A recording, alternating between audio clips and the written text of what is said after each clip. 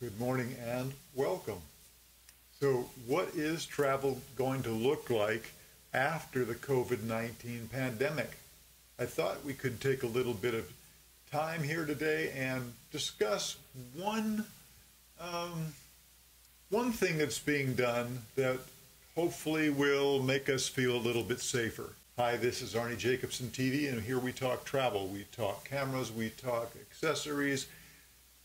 If you're into any of that kind of thing, why don't you consider subscribing? Just click that big red subscribe button down below, click the bell icon so you'll be notified whenever we put up new information, and check the show notes for even more information.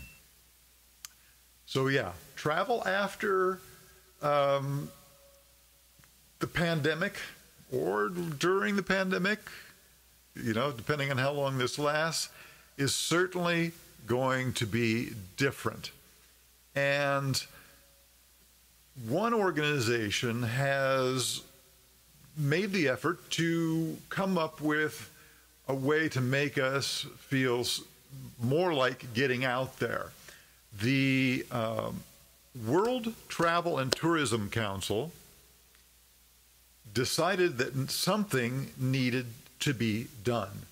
There needed to be some kind of centralized protocols, requirements, what have you, to make us feel more like getting back out there. And so what they have done is they've adopted a new set of global hygiene and safety protocols for the travel industry as a whole to follow. And they didn't just do this on their own. They did it with a group of companies that, that travel companies like Airbnb, Emirates, Expedia, Marriott Hotels. They all kind of got together and brought their ideas so that it would fit with the industry, and it'd maybe be more likely to be adopted.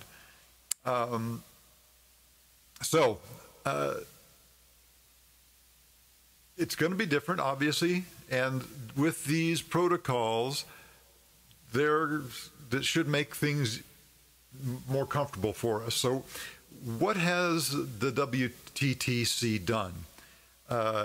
It has set up a standardized safe travel by developing new global standards, and a stamp